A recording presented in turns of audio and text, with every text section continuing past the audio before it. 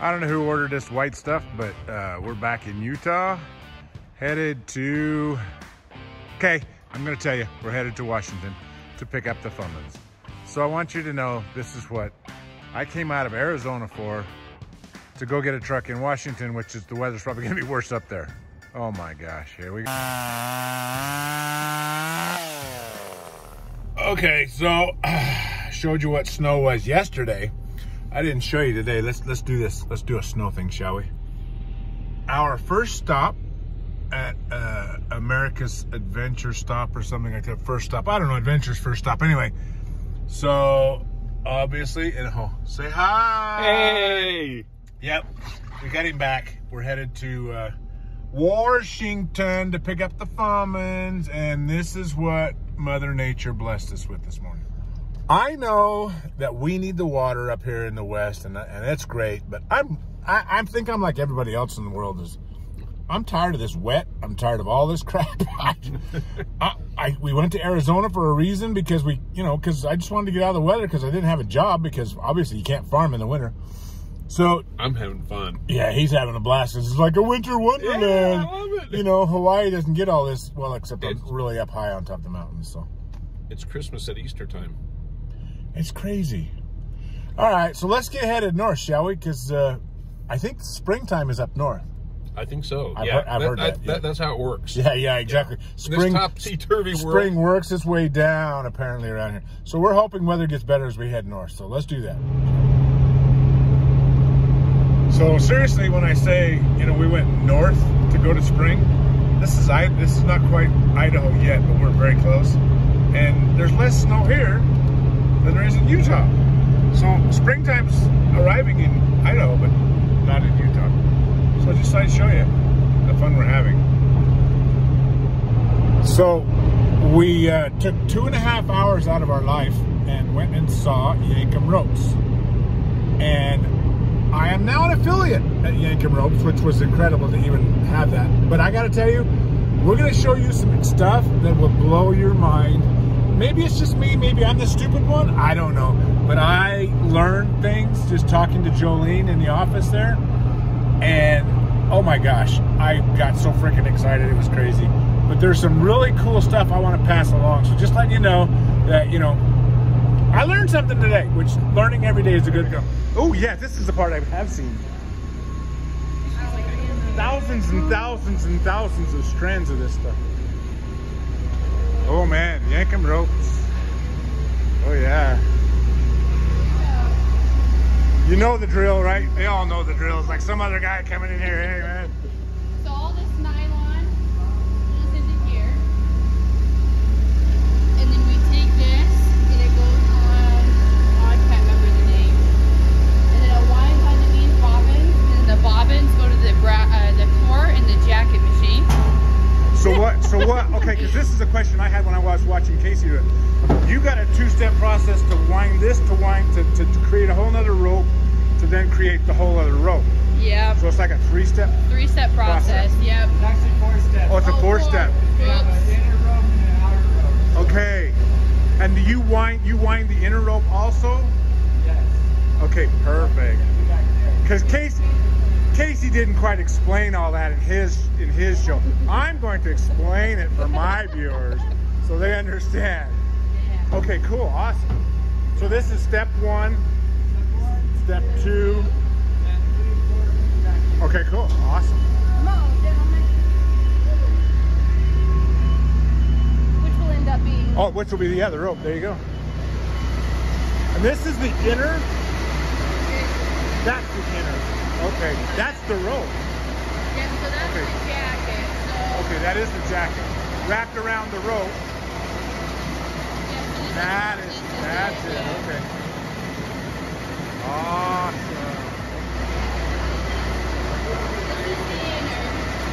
And it's soft. So that's the It's inner core of the 7/8. The 7/8 is not a. This is every rope has this core, right? No, or this smaller one's would yeah, this one's smaller. And then like the 7/8 30 would be about the same, and then the 1 inch would be a little bigger. Oh, okay. I think I have a 1 inch. I'm not sure. I have a 7/8 or a 1 inch. It's in my truck, but it's buried where I can't figure out what it is. What do you drive? I got it forward, but I've got it for a. I can do this, right? Yep. Okay, so Jolene has just informed me that these big ropes, and I did not know this, are for. So Jolene, They are originally for tugboats. which is ropes. really cool Yep. because that's I mean They're from they call them Holland. The company is Holland in Texas. So down Texas, down on south, the- down the Yep. coast. Cool, awesome. When you're picking out a rope, you pick it out for the rig that's doing the recovery, not what is stuck. Okay. Because if you pick a rig or a rope that is for say a box fan, and you have Subaru come along, you're not going to have your kinetic energy because there's not enough weight on that whole vehicle to create that So the stretch. Subaru would not be able to do it even with the best kinetic rope in the world because of the fact that you If need it the was energy too big. if it was too big. But if he had, say, a 3/4 inch rope that was made for his weight, he would be able to get that. So you're box fan basing the out. weight off of the pulling vehicle, not And the not- vehicle being pulled. Yeah. So I can't say, but on my, because I haven't announced this yet on my channel, but we've got our, how do I put this? Anyway, I have a very small vehicle. I need a very small rope if I'm going to use that to pull with, correct? Yep. How do I rate this? So what? Off of weight. So, But I mean, so when I look at it and I go, okay, so that rope, I got a 1 inch, I think, and it's rated at 20. So it's, off the top of my head, I don't know the exact weight, but that's from 1 tons up to like a small tractor, your 1 inch rope. So I is made the right choice, for your truck, yes. inevitably not knowing it was the right choice. So, but it, oh my gosh. So like me, I have a Jeep. If I bought a 1 inch rope, I'm not, it maybe if I had all my Outlander gear on there and Everything weight-wise, it was you need the weight weight-wise, to do it. The weight is what gets your kinetic pull. So my 1 inch rope behind my Jeep is not going to do the job. Nope. You need a 7/8 for a Jeep. Wow. No one, I have not seen that anywhere, has ever said that. Yep. That's how you weight them, or how you base Okay, what rope that is such good information. So I need a 7/8 for that. How small does it go? Because you like your. So we have ropes all the way to 4-wheelers, so we can get. Oh, that's right. I saw that. Yeah, we have a 1/2 inch. We've got 3/4, 7/8, 1 inch, 1.5, 2, and 2.5. And I see. Oh yeah. Okay. And then the length depends on. We usually recommend a 30-foot rope for sand, snow, and mud. Okay. And a 20 if you're doing like mountain recoveries because you don't have. Because you don't have the room to the get room the to energy get built going. up. Yeah. Well, the ropes will stretch 30% in any rope. So Okay. usually it comes. Yeah. So even if you had a 20-foot rope or a 30-foot, it's still either rope is going to do 30%. It'll stretch 30%. Stretch 30%. Yeah. But the further you get out, the You've less. got more. But isn't there a point where it becomes ineffective? Somebody was saying, and I heard this, and I was kind of confused, that it would be ineffective at 80, like 80 feet if you're stringing them together. Do you So lose? I've never strung 2 together, so I can't say on experience, I Okay, can't answer okay. that question. But you probably will lose. some of no the matter energy. what, it's only Energy gonna- dissipates. Yeah, and then you're only going to be able to stretch 30%. Okay. So even if you hook those 2, it's not going to be 30 and 30. It's just going to be 30% Oh, it's gonna be 30% total between the two. between the 2 because you've hooked them together. So you actually have them diminished. Yeah. Okay. That's what I needed to know. Yeah. Perfect. Awesome. I'm like, oh yeah, I got ducked. So Jolene just ducked my red sled. I call my Jeep the red sled because it's Santa Claus's sled. Nice. So we call it the red sled. Now, Her name is Dolly because I'm Jolene. well, there you go. I like it. I like it. That's how it works. Okay, so we're gonna do a quick look around here. I now have stickers. I've got stickers. I'm gonna put stickers on my Jeep and my truck actually because now we're a full-on affiliate, and we're gonna do it because anybody who doesn't know about Yankum ropes, gosh dang, this is freaking amazing. The intelligence that I just sucked in and probably will lose in 20 minutes. It's incredible because my ADHD. He watches his own videos. So Yeah, my ADHD is running away with me, but I am so fascinated by this whole process. And because we are in Idaho, this is our view, and I'm telling you, springtime has almost sprung in Idaho. We did go over one pass that got really dicey, and it was crazy, crazy, crazy. But we're moving along, hoping for much better weather. It is Easter Jeep Safari weekend, so I was lucky to catch Alan in at Yankum Ropes. people. What an incredible process. The ropes are just incredible. I mean, there's no other word. Would you agree? Amazing. Amazing. Absolutely amazing. I agree. It was crazy. It was crazy. Sorry, I didn't mean to make everybody sick by swinging the camera that fast. But well, the science behind them is just incredible. I've never really thought of the technology that goes into making a rope. A rope is a rope. No, there's so much science and knowledge that they have, that how these kinetic ropes actually work, and we learned a lot how they actually are used and how to use them. It was crazy. I mean, it was seriously nuts. So we're gonna put that on, and we're definitely gonna tag them and show them. And we've got a code for you guys. It'll be in the description, but it is SNK, so it's Sand K. But I will definitely put that in there. Make sure that we get that, so you guys can get a little bit of a discount. I think I'm not exactly sure how that's gonna work just yet. We're gonna have a talk with them, and we're gonna get it worked out. But hey, check out what we saw. Man, oh man, oh man, we're in the middle of Idaho, some of the most beautiful country we've been up through. So obviously I didn't film it because, you know, it's a little tricky. This is beautiful country up here. I believe we're in the McCall area. McCall Donnelly I'm seeing basically, and I hope that's not a cop. Anyway, Elk Creek Church. It's beautiful country, but I gotta tell you, it's way too much snow for me. Way too much snow. Oh, day 2 of our grand adventure to Spokane to get the Fummins. So here we are. We are ready to make the move, get out to Spokane, Northwest Diesel Works, pick up a truck, drag the truck home. Got my cameraman over there, but I'm doing the camera work because he's over there giving you all the shaka. So, of course, y'all know Andy from Hawaii. He decided he wanted to be part of the operation to bring the Fummins home. We got to come up with a name for her, but we'll figure something out. Anybody got any ideas? Put it in the comments. What can we name her? I got White Lightning here because he showed up just in time. We got the Red Sled, of course. I'm not going to tell you the name of the other project we got going because I haven't even introduced it yet, but I'll let you know. We got some stuff coming. So, hey, give me an idea. What do you want to call our Fummins? What would we call it? Okay, here we go.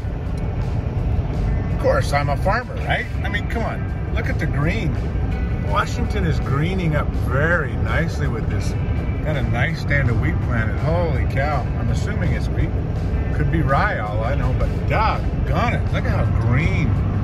Oh man, we haven't seen that in Utah in forever. Wow, that's the farmer in me coming out right there, boys and girls. We got to thinking, sitting here going, man, there's trees here. We weren't even thinking. We're in Washington. Looks a lot different than Utah. But yeah, we're going back to the snow again and everything. Snow patches here and there, but it's getting nice. Spring is coming. I believe, honestly, spring is coming. So we are now on Washington Road. We're in Washington on Washington Road. Very good. Okay, cool. Thought we'd show you a little different scenery. So here we are, guys. This is the toy. This is the thing. And the guy who put it together, Jake, he hates my guts. Just a little. But he willingly took the job. I did not twist his arm. I did. In my defense, he agreed to do the thing. But this is what we ended up with. So walk us through. So we got 2 batteries. So we do the dual batteries on this side so that we have room for the airbox over Okay, here. cool. All right. And it's just a little nicer setup. You get the billet battery tray. I like it. And then all the crossover cables. This was all part of the kit from D-Stroke. D-Stroke, because we use a D-Stroke kit. Yep. Right. These cables are actually for a 2nd-gen Dodge. Okay. So that they're correct and fit everything. This intake elbow comes with the conversion kit, the intercooler tubes. This is a factory 6-liter intercooler tube. Okay. That we modified to fit this truck. And then this is another factory 6-liter tube. Obviously would have went up here. Modified it as well. And then just built the little cold air intake kind of deal there. Okay. All the hoses, I mean, that's just kind of a generic hose, but all the other, trying to make everything so that it's stuff that you can buy at any part store. Okay. Otherwise, I mean, AC works, all the gauges work. Sweet. See, my plan is obviously we got the valve covers and things that are looking like crap, and I want to clean some of this up. Yep. So I kind of want to make a show truck out of it because I think I was pretty certain you did a decent enough job that it should be shown around. I will not send people your way because this is the last one you're doing, right? The last one. Last one. Yeah. Never gonna do this again. I'm sorry that I hate being the last one. I'd rather be the first one. Well, I did agree to do a Duramax in a 84 Chevy Suburban though. So. Oh, okay, all right. So I don't know if I'm. you're not exactly done I'm not yet. quite done with it. Yeah, you're not done with it. So, oh, that's cool. Otherwise, it's got the 3rd gen manifold to drop the turbo in the back, Okay. just like they all have to have. Okay. I mean, a guy could switch it around, but it's a lot tighter with the factory Ford airbox here. We put that 7.3 just freshly overhauled trans in, and that shifts really well, drives really well. I think you'll be pretty impressed with it. It runs really well. I mean, it fires like a 1st gen, so I think you'll be impressed how it starts. And you said at the coldest days it fired up. Oh yeah, pretty decent up here. Yeah, and it was 28 degrees this morning, and like I said, it fired straight up this and morning. I would say it cranked like 3 seconds. That ain't bad. And then fired right up. That ain't bad. No grid heater. No, that ain't bad. Yeah, no grid heater on it at all. So, what would it take to put a grid heater on it? I think they make that spacer. It would lift things up a little too much. Oh, okay. So it wouldn't. There is an option that you can pull this plug here and put one in the side there. Okay. If it's necessary. If you needed one, you know. And but block heater might actually be an easier. Block heater's already there, so that would be way easier. Way easier to do. But I don't think it's necessary. I mean, unless you're going to drive it in the dead of winter and it's minus 40. I'm not planning on being anywhere near minus 40. So then, yeah, it'll fire right up. Like I say, we've started it at minus 15. Seriously? Yeah, and it fired right up. Spokane gets minus 15? We had a day where it was minus 30 on my way to work. Yeah. Oh my crap. Yeah. So fired right up. So I'm good. I don't. That's. Right off, yeah. I'll never ask any more than that from it. Yeah. So. But yeah, I mean, I'll reach in and fire it up. Okay. Yeah. No. Yeah. Let's do it, man.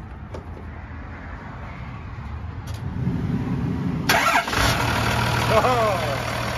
That's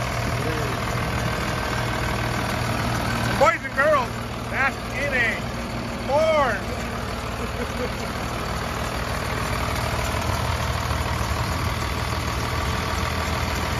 That's cool. Okay, so the guy I work for, he's my friend from high school. And I go, you know, I'm getting into this truck so deep, you know. It's like he goes, yeah, but he says cool costs money. And this is cool. It'll look a lot better when I do some cleanup on it. I apologize for bringing it up like that, but I picked it up and it was out of the barn basically. You know? But it's gonna be cool. And I will keep you posted. I mean, yeah, I'm sure you'd love to see me win trophies with me.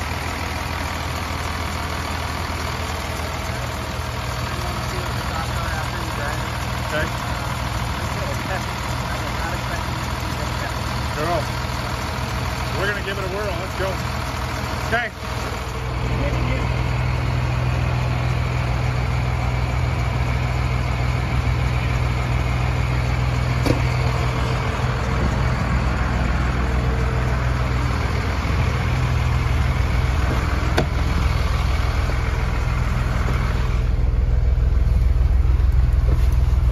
I got a door ajar thing. It says door ajar. I always thought I have a jar that's a door. I always thought doors were doors. Dude, this is too cool. It does have an ABS light. He told me there was some issues there. We'll look and see what we can do. Okay, power steering pump is a little tight.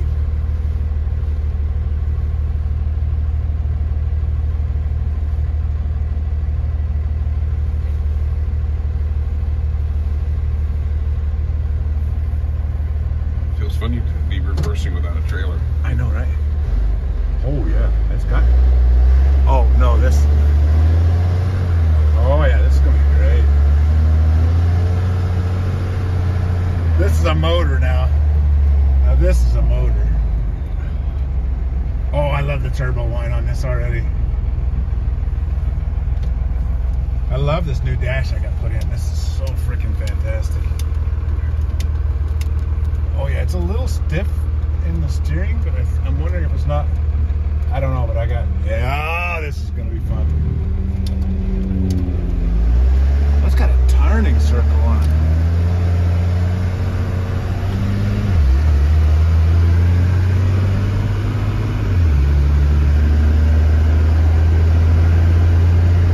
It's not a screamer like the 6.7, but it's a, or 6.7. Got power, I can just feel the power. Oh, it's there, man, I like it. Oh, yeah. Oh, no. Cool costs money, baby. This cost a buttload of money. And I'm sorry, I'm not a mechanic, I'm not all that capable. I did have to have somebody do this for me, but I'm gonna take it.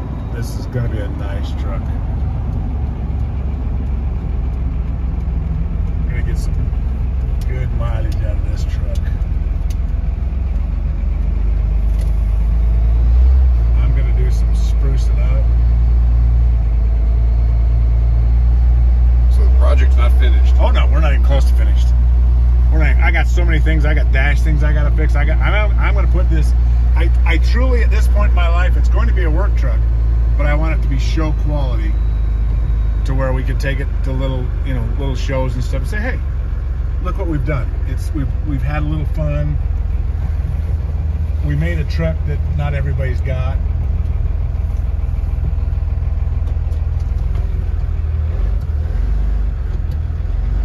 Oh yeah, I know, I like it. And I love the rattle. I get so much crap from friends who don't drive diesels. That rattles. I love the rattle. I love the noise. Listen to that thing. Listen to that thing talk. It's just like, here we are, man. Oh no, this is a good one. This is a good one. I love that turbo whine. Yeah, I'm sick. I know, I'm sick and twisted. Yeah, I love it. I know he hated this project. He told me he'll never do it again. But I'll tell you what, he did a good job. They're hard to do. I'm just absolutely fascinated at how he's able to modify and fix things to get that. You know, I mean, he put that engine in there into that engine bay like with a shoehorn. Oh yeah. It took everything he had to get it done and done right. Let's go down here and turn around, and then we'll come back. It's so heavy. The pedal is heavy, which I like because it's got the it's not a fly-by-wire. So for people who don't know, most every new car nowadays is like a sewing machine pedal. You're literally pushing electronics through to a whole new system. This is literally pedal pushing to the actual throttle, to the actual make it go fast. And I like that because it's a positive feel. I love the feel of the other truck, but you can't beat that positive feel and knowing that that's pushing right on. That's an accelerator. I like it. It's fun. Yes, I know. Whatever.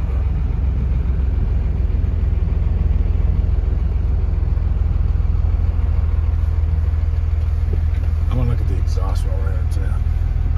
Don't get too close. I gotta get them ramps up.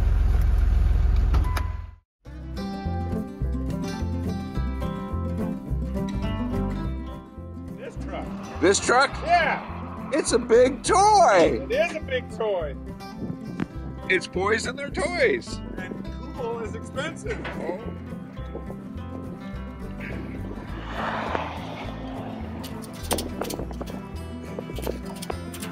Cool factor here just went up.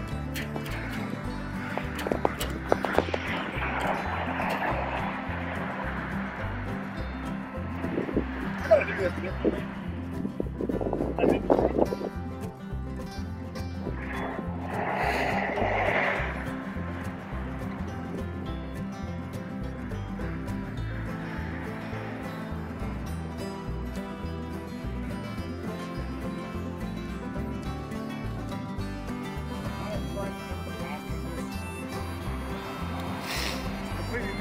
doing business on the previous old tractor because we had different equipment.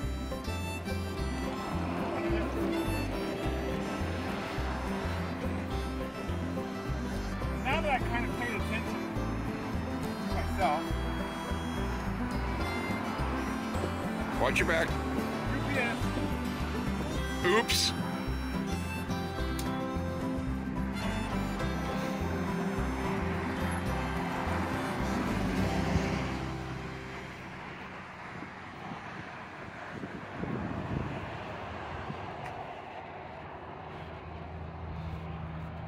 that makes so much more sense than the way I did it the first time.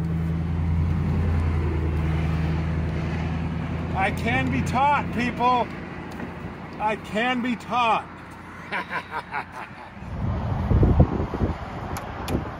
That's not going nowhere. All right, so we did make Easter Jeep Safari. Thought we'd come down and just kind of see the show, see what's going on, see if our friends from Yankum Ropes are here, see if our other friends, the other crew is here. We just kind of see what's going on. So let's go inside, shall we? Cal Mini. Yes, so we're still here. Got Greg over here, got all these people. That's it. I have some aluminum half doors that does. Looking at some cool stuff, man. Completely open. Yeah! Way more money than I got right now. We're gonna have some fun.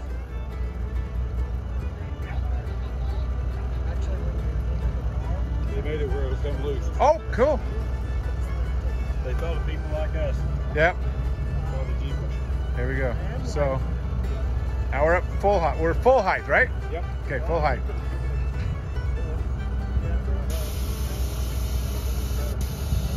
Ride height.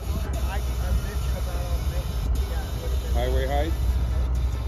That's ride height, right? There's the bottom. That's the bottom. So that literally at the bottom, yeah, without 40s on, that's literally my solution Yeah. to my problem, because my wife can't get in and out, even with running boards, and I don't want to put anything down low. Yep, there's ride height right there. And ride height right there, so it's about 3 inches. Yeah, Okay. About the equivalent of my 2.5-inch kid. Okay, perfect. Yeah. There's the highway mode. That's, I was driving across Oklahoma and Texas. South wind hitting me at 50 mile an hour. That made a difference. It really did. oh, I'm sure. It wasn't blowing me all the way. Oh, I'm sure I'm 10 times better. I mean, I'd freaking put it on my Ford, my F350 if I could. Dump truck mode. Yeah, oh, show me dump truck mode. I like dump truck mode. No Carolina drag, just dump truck and get it out of it. You dumped your load, Carolina drag.